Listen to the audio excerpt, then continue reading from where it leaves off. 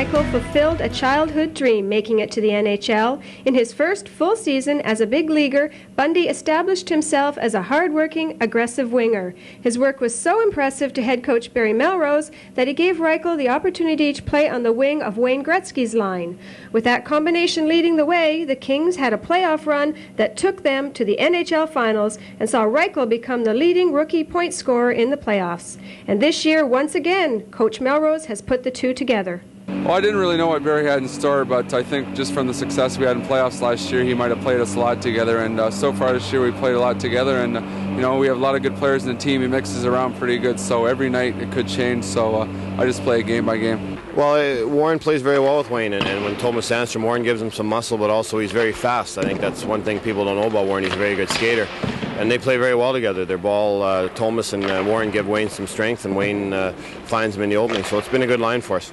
Well, Warren's a big part of our team, and one of his attributes, I guess, is his strength and his size. And when our team is successful, his size is a factor. And obviously, in this league, at this level, you have to have players who have the ability to make room for everyone else.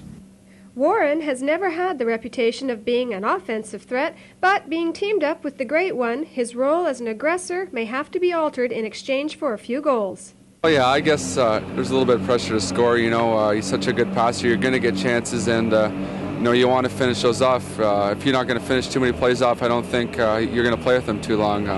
So I try to do what I can and get around the net and play. So I think the biggest part of playing with Wayne, just getting used to expecting the unexpected. You know, he's such a good passer, and you know, the puck comes sometimes you don't expect it. You have to be ready, and the biggest thing for me in our own end, just to get him the puck and go to the net in the other end and create room for him. So you know, I haven't changed that much. Still have to take the body, play hard. So just get him the puck, let him free will is the biggest part.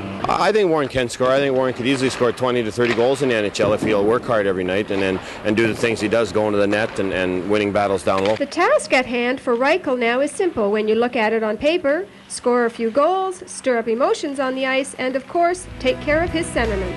Ask yourself, can you handle it day in and day out? Peggy McNair, Trillium Hockey Tonight.